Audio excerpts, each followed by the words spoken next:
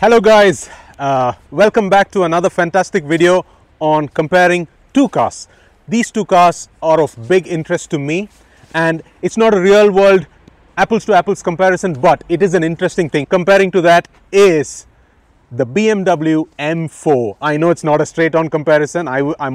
People might not agree with this, but from a real world perspective, how these do compare on paper, from cost, it'll be interesting to see. So today's video, I'm going to take you, we are not going to do a test drive, that comes in the next video. Today we are going to see the exterior, the interior, what you get for the money you pay, what are the little whistles, bells and whistles that you get, and the wheels and the looks, all of that we will discuss.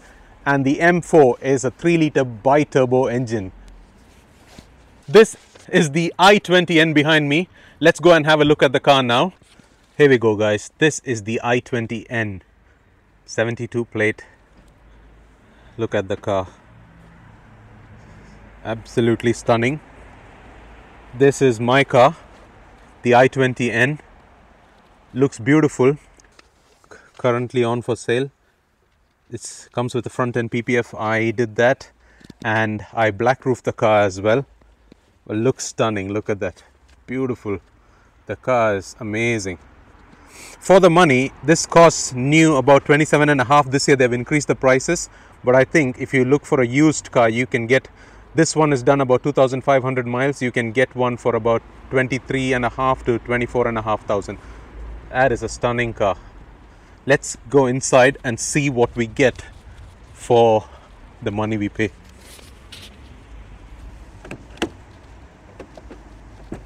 There you go. Got a lot of bells and whistles, obviously. When you compare this car to the i30N, this car has better infotainment and display cockpit, digital cockpit, and a wider touchscreen infotainment.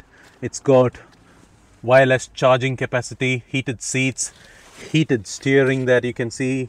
That's heated steering. It's fantastic. I like the seats. The only niggle with this is the bolsters here tend to be a bit loose.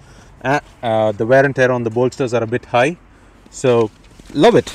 I have been enjoying this car. It's absolutely amazing. The clutch pedal is really soft, very nice. And yeah, also the gear throw is pretty neat, slick. Yep. It is also a 5-door, so that's a fantastic piece. So 5-door, and there's so much space here. Look at that. That seat, look at the amount of space I have. That's a lot of space. There's so much space at the back, and that is why it makes a good value for money hatch. Some quick stats about the i20N, guys. So this car puts out 201 bhp of power, and it has a 40-liter tank, and with a boot capacity of approximately 352 liters. I will show you. And it is basically, on paper it says 142 miles is the top speed with it's a 16 valve engine. Approximate fuel economy, it says 40 miles per gallon. I know some people have been getting 56 miles per gallon as well, but real world conditions, I have been using it. I've been getting 37.6 miles per gallon, which is pretty good. And the fun here is the way it drives. It comes standard with a limited slip diff, which is fantastic. So big value for money for if you're in the market for a super mini affordable one, and you get a 5-year warranty on the car as well.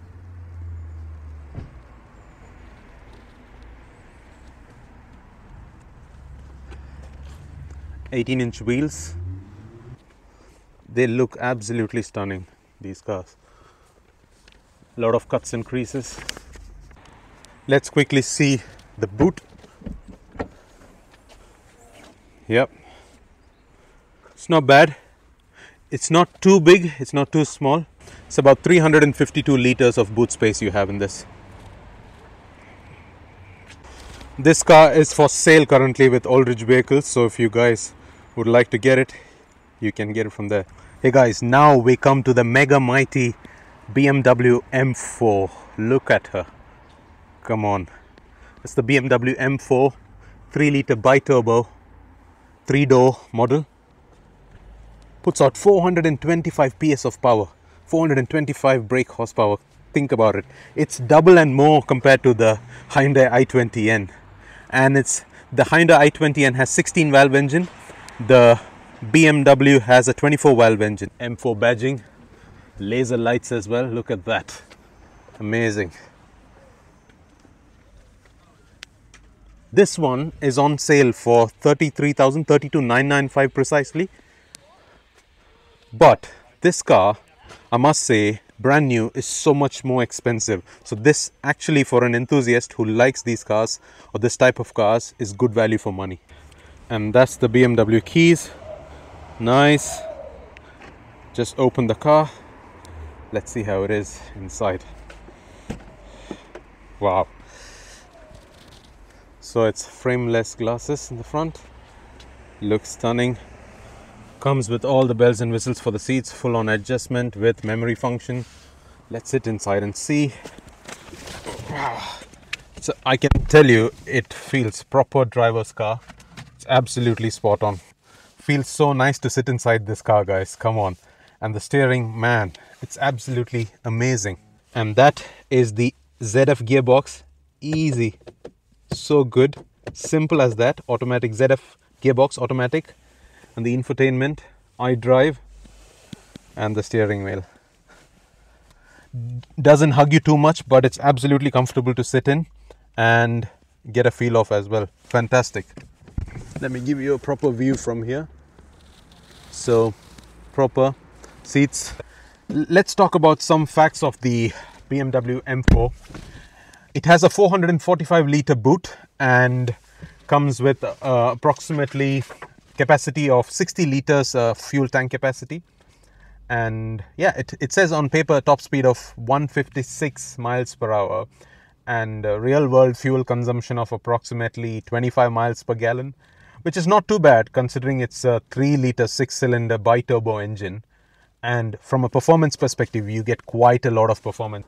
This also comes with the upgraded Harman Kardon audio system. I love a good car audio, guys. It's absolutely amazing to have a good car audio. Look at that car. Very clean. It's really good value for the money. It's actually a 69 plate, 2019 model. Little things that I like. Look at that. That's it. You saw how the glass went up. Small quirks. It's a 3-door. So let's see how. Yep. And then we gotta fold it. And that's the seats behind. Let me sit and see how practical it is. And then let's see getting in. Right, there we go. And if I push it back, it's actually quite comfortable, guys. There's so much space actually to sit in. It's just getting in and out of the rear seats might be a bit of a pain, but it's actually fine to sit, you know, long distance. Yeah, you don't have much thigh support. The seats are quite low if you can look. So there's quite a bit of a space here, which can cause a bit of discomfort on long drives. But apart from that, it's quite nice. This is the view from behind. A lot of adjustments. Look at that, guys. A lot of fantastic adjustments. Really cool. Seats are nice. So there's adjustment here. You can move it. So the seat goes front from here as forward as possible, and then you do that and it goes forward. So bring it back a little and then push it forward. Yeah, so that's nice. And there's some settings here. I think it's hooks, and they are retractable hooks, so it goes back. A lot of features in the BMW M4. Right, let's look at the boot now. That's cool. It just goes automatically. It's not an automatic tailgate, but it's got a 4-pot tailpipe, and it's a 445 litre boot, which is not bad, which is amazing actually. Quite a lot of space in here. Yeah. And then see, close it, it's easy, and that's it, guys. So now let's compare the exhaust note on both these cars. Let's start off with the M4.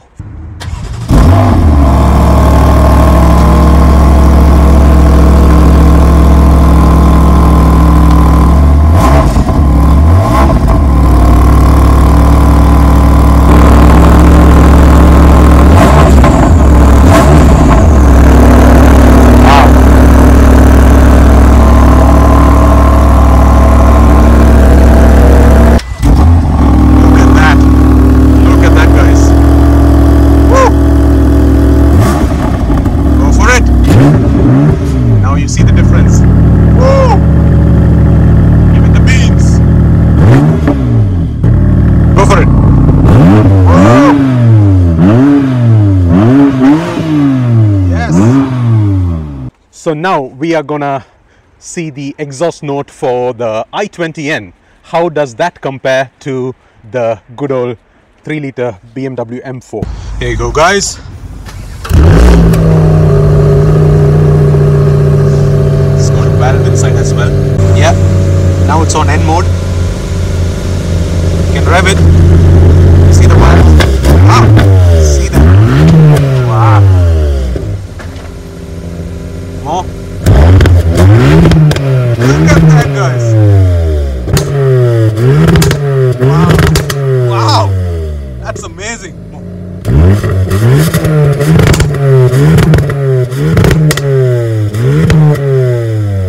Guys, think about it. This is stock. That is stunning. So guys, in all honesty, there's no real comparison of the i20N exhaust and the BMW M4. However, the i20N is pretty good for the money you pay. It still gives you those excitements of pops and bangs. But of course, the BMW M4 is the OG. You can see the power and the growl it packs through its exhaust. So guys, hope you enjoyed the video. I know it is not in-depth, just a quick overview of both these cars, because both are extreme end of the car market. One is an extreme performance based car, which is a bit more upmarket. So this car comes to you at 33,000. You can check it on the Aldridge Vehicles website. Fantastic 69 plate M4 3-liter 6-cylinder engine. And here we have the total opposite, but still value for money, stunning i20N 72 plate, December registered, for 25,000, which is pretty good. 24,995, which is still pretty good. Got 5 years warranty, and it's just coming up to a year, and it's done only 2,500 miles.